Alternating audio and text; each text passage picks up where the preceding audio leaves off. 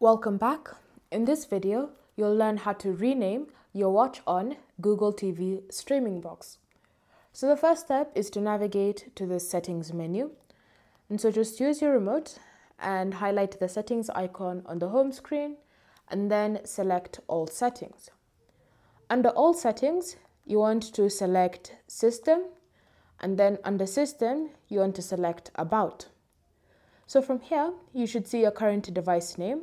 So you want to select that, and then you see this option labeled change. So select change as well. And then from here, you have different options that you're already given. So you have den TV, bedroom TV. So these are the presets. If you want to customize your own name, you want to scroll to the bottom and then select enter custom name.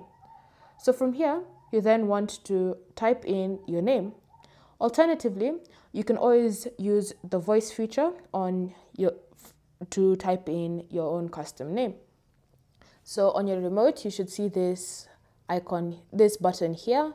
This is what you can use to speak your name for your new TV. Or you can just choose to use your remote to type in manually. So as you can see, I've successfully entered in my new device name.